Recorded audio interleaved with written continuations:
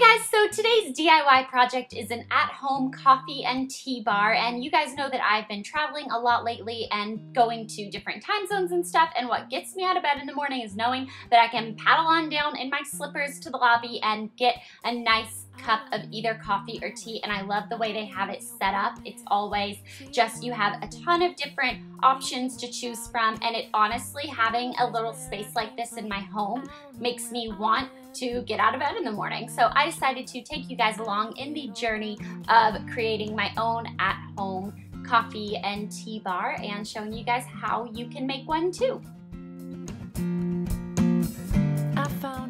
So I'll start off by giving you a tour of my old coffee and tea setup. So I just had my Keurig on the counter, and then next to it I have my Aroma electric kettle. I kept everything else that had to go with this in the cabinet above the coffee maker. On the left-hand side of this lower cabinet, I just have some coffee mugs for everyday quick, easy reach with some goodies behind it. So in the first jar, I have all of my Keurig K-Cups. So I have just an assortment of different ones that I love, and I got the jar at the Container Store. And then in a Hawaii mug, I have the sweetener that I'm using. So right now I'm into Truvia, so that's what I have. And then behind it in a pitcher, I have all of my Tazo teas, which I am a little bit obsessed with, but you know what? I am not ashamed to admit it because they taste amazing.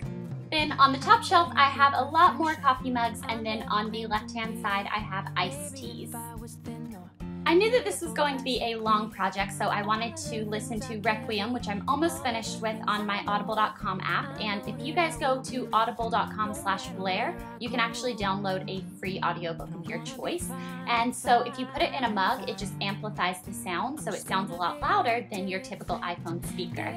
So at the beginning of every project, I just like to wipe it down and start off with a clean surface. So I am moving my devices away and then taking some Windex, spraying a few squirts, and then I'm just wiping that down with a paper towel. I don't know why I wipe down with Windex. Sometimes I'll use Clorox wipes, but I don't know, I'm weird. I just like it. It's odd. And I knew I needed a new way to organize my coffee pods, so I found this at Target, and it said that it was compatible with the Keurig K-Cups, and I was like, secure. So I got this, and I'm just going to place it in the corner of my new coffee station, and then put all of my little fun things, goodies, back on the counter and plug them in so they're ready to go. And now I'm just organizing the Keurig K-Cups in my little new drawers that I got. So I organized them by coffee to my Snapple Peach Iced Tea, and then my Swiss Miss Hot Cocoa, which is great this autumn, and I love it. And then I found this mug that is so cute. It's wearing a sweater at Target for only $5.99. So I got that,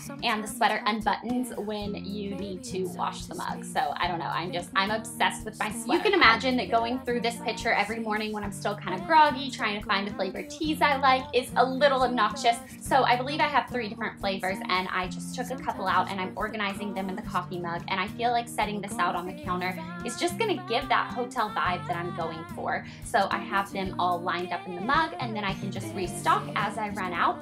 And I found this little sugar cube container at Target as well. It matches the other accessories I'm using. And so I'm just going to put my Truvia packets in there because I don't use sugar cubes. So I'm gonna use my Truvia packets. I'm weird, but opening up this jar in the morning and seeing the bright color just makes me happy and wakes me up. And then I found this cream pourer at Target, and I don't use cream in my coffee, I use milk. And I can't set that out on the counter because obviously it'll go bad. So I decided to put my little teaspoons in it. I found these at World Market. They were super inexpensive. So I can have them sitting out on the counter because that way I always have a little stirrer to stir my coffee. Gonna make my way back to you. And now I wanted to hang the coffee mugs, so I am using these Command Clear damage-free hanging. These are great if you live in a rental or if you just don't want to ruin your walls like me. So what I do is, or what you do, or what anybody does, is you take off the black peeling first, and you are going to stick that. You can just throw the little black peeling away. So you are going to stick that on the wall where you want the hook to hang, and then you want to hold it down for 30 seconds. This is very important not to skip this step because you are hanging a coffee mug on it, and if that hook falls off, your coffee mug could shatter, and that's no fun. So then you want to pull off the blue lining, and then you want to line your hook up on it, and again, very firmly press down on this for 30 seconds and don't skip this step, please. So then I put 4 up and I'm just hanging my coffee mugs, and you can see I rearranged them a couple times and it didn't look anything like what I began with, but I finally found the way that I thought they looked cutest, and I'm very excited about that. I'm still going.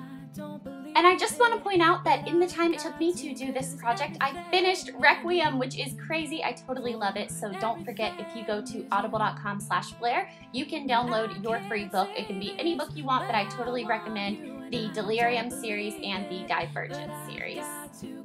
Everything I do